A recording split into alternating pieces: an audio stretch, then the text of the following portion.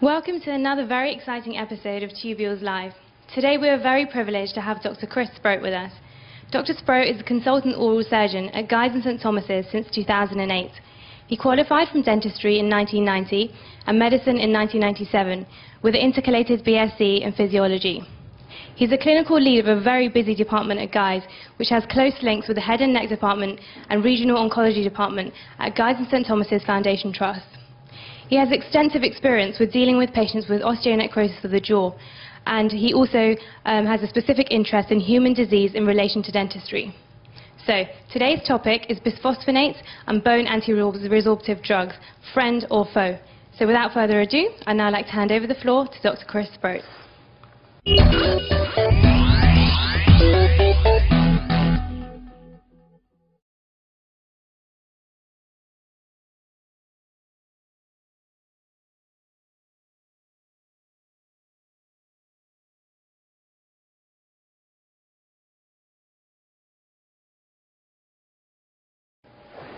Thank you, Rena, for that kind introduction. Good evening and welcome to Tubules Live. My name's Chris Sproat. I'm one of the consultant oral surgeons at Guy's Hospital. And what I'd like to talk to you tonight about is bisphosphonates and bone anti-resorptive drugs. Are they our friend or are they our foe? But before I start, I would like to show you where we work. This is our department, this is our hospital at Guy's, that has been recently reclad thanks to the Qatari royal family, which means that it will be still in existence till my retirement. This is our department on floor 23, and this is the view from the window of our operating theatre as I'm contemplating whether bisphosphonates are really our friend or foe.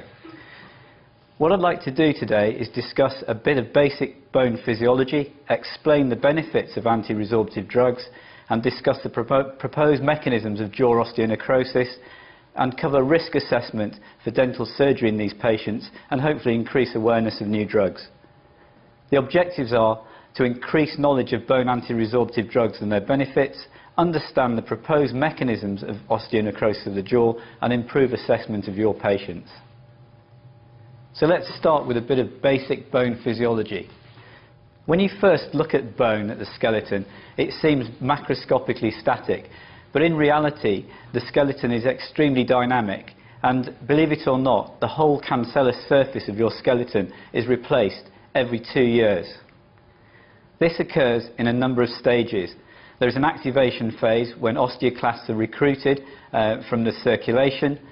Osteoclasts then resorb the bone during the resorptive phase. Then there is a reversal as we move into bone deposition, and the osteoblasts take over and form new bone. There is then a quiescent phase, and the bone then goes into a stable state. This allows change in shape of the bones, it allows adaptation to biomechanical forces, and removal of micro damage within the bone. This maintains the bone strength and also can be used to maintain mineral homeostasis.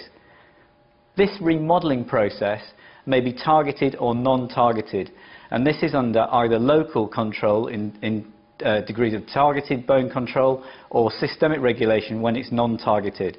Bone remodelling compartments form within the bone, and these are a specialised vascular structure that allows bone to be remodelled. The problem with these is they are also an ideal environment for bone metastases to seed. This shows a diagram of a bone remodelling unit, and what you can see here at the lead of the unit is the osteoclasts, and they eat their way through the original bone, and following behind are the osteoblasts, which lay down new bone, filling up the hole created by the osteoclasts. This can be directed by the osteocytes within bone. So if there are microfractures in the bone, the osteoclasts will head towards these microfractures and automatically repair the area with the osteoclasts laying down new bone behind. This diagram gives a more schematic view of the process, which is going on in you and I every minute of the day. What's special about the alveolar bone? Its function is to support teeth. It has an extremely high turnover rate. This is about 5 to 10 times that of the tibia or the femur. It is also perforated by the teeth which it supports, which pass through the mucosa, connecting it to an extremely hostile environment which is full of microorganisms. This is also a highly vascular area of bone, with the maxilla being more vascular than the mandible. If we talk a little bit about bone pathology, we'll all remember osteoporosis. This is where there is low bone mass and deterioration of bone quality. This affects all of us. In our junior years, we have an excess of laying down of new bone and a small amount of resorption. As we become older, the bone resorption comes to dominate, and this is when osteoporosis develops. This process, though, can be increased by drugs like steroids and lack of activity. The problem with osteoporosis is it leads to fragility of the bone and susceptibility to fractures. And approximately 2 million UK women currently have osteoporosis, and there are over 18,000 osteoporotic fractures per year. Many of these fractures are a pre-terminal event, with 25% of patients who have a hip fracture, for example, failing to recover from this injury. This diagram gives a schematic of what osteoporotic bone looks like, and as you can see, compared to normal bone, there is decreased density of the bone structure, which makes the bone much weaker than in the normal situation. 1 in 10 women with osteoporosis will suffer a skeletal event, and as I said earlier, this may well lead to death. Bone anti-resorptive treatments with bisphosphonates and other anti-resorptive drugs slow down this process and can prevent approximately 50% of these skeletal events occurring. However, long-term use of anti-resorptive drugs will make the bone become more brittle, and there is increasing evidence that overuse of these drugs may actually lead to fractures as the bones are not able to stand the sudden impacts. And there is new thinking that bisphosphonates may only need to be used for approximately 5 years of duration, as they have an extremely long half-life. The other main problem that we suffer within the bone are bone metastases from solid tumours, for example, prostate and breast, and also tumours directly within the bone, for example, myeloma.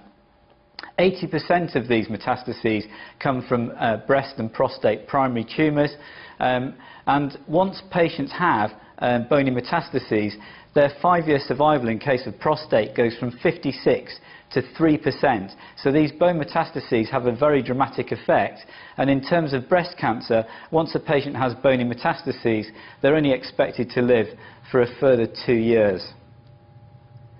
Bone metastases weaken the bone and they cause pathological fractures, and the diagram shows a fracture of a bone clearly with a pathological fracture in the shaft. Spinal cord compression also occurs as the vertebral bodies are affected and collapse. This can lead to pain and disability, and also hypercalcemia as the calcium is released into the circulation, raising the calcium levels significantly. This diagram shows a bony metastasis, and what this will do is activate the osteoblasts, which in turn will then activate the osteoclasts. The osteoclasts will then resorb the bone, and they will release vascular endothelial growth factor and platelet-derived growth factors, which then stimulates the tumour. The tumour then, in case of breast, for example, will release a parathormone-like hormone, which will then stimulate the osteoclasts. So you get into a vicious circle of the tumour growing, further stimulating the osteoclasts, which further resorbs the bone, which enlarges the tumour. And it's this cycle that needs to be broken to prevent these metastases from getting larger. The therapeutic benefit of bisphosphonates and anti-resorptive drugs in this circumstance is to obviously limit the size of these metastatic deposits, but this reduces bone pain, which is a significant problem for these patients, and also delays skeletal events. This is also going to improve the patient's quality of life and reduce the hypercalcemia as the calcium would normally be released into the circulation. This may also improve survival in some cases. Bone metastases require, though, high doses of anti-resorptive drugs and bisphosphonates, normally delivered via an intravenous route, and this is often given for the rest of the life of the patient. If we talk briefly now about osteonecrosis, what is osteonecrosis? This is avascular necrosis of the bone, most commonly affecting hips, knees and shoulders, and most commonly due to trauma, steroids and excess alcohol, and less commonly due to sickle cell disease, radiation, the bends, which is the problem that divers get with nitrogen bubbles within the bone, and finally bisphosphonates, which, as you can see, is actually a relatively minor cause overall of osteonecrosis, although a major cause of osteonecrosis in the jaws. If we move on to the jaw, jaw osteonecrosis is defined as the presence of exposed bone in the mouth which fails to heal after an appropriate intervention over a period of 8 weeks. And there must have been either current or previous treatment either with a bisphosphonate or a bone anti-resorptive drug. There has got to be no history of radiation to the jaw. The reason for this is that radiation to the jaw will often cause osteoradionecrosis, which then may well be confused with that due to the bisphosphonates. I have changed this definition slightly, as this was written by the American Association of Oral and Maxillofacial Surgeons, and it was related directly to bisphosphonates, and I've changed it slightly so we can include the newer anti-resorptive drugs, which I'll talk about later. Osteonecrosis is not a new problem. This was first noted in the 18th and 19th century, and it occurred in match factory where lucifer matches were made. These were the strike anywhere matches made out of white phosphorus. And the workers who used to stand around these vats of white phosphorus could develop this problem that was called fuzzy jaw. And this resembles very closely jaw osteonecrosis seen nowadays with bisphosphonates. And this occurred mainly around periodontally involved teeth, which may give us a clue that there is an etiology, or part of the etiology of osteonecrosis is to do with bacterial infection. This shows a typical area of osteonecrosis in a jaw. As you can see, there is exposed bone, and the surrounding mucosa in this case looks relatively normal. Believe it or not, many patients don't even realise they've got this, and we've seen lots of patients who've come to us and just said they can feel a rough area in their mouth and nothing else. And I think these lesions quite often are missed, definitely by non-dental professionals and also by dentists, because they do occur sometimes in areas that aren't easy to see, for example down in the lingual sulcus. Why is the jaw affected? Well, there is a very high turnover, as I mentioned earlier, which is 5 times that of the tibia, and it may be that that high turnover of bone accumulates more bisphosphonate within it. Also, that high turnover is probably due to either evolution or design required for the ongoing function of the jaw. And if that turnover is reduced due to a bisphosphonate, this obviously has a detrimental effect in the jaw structure.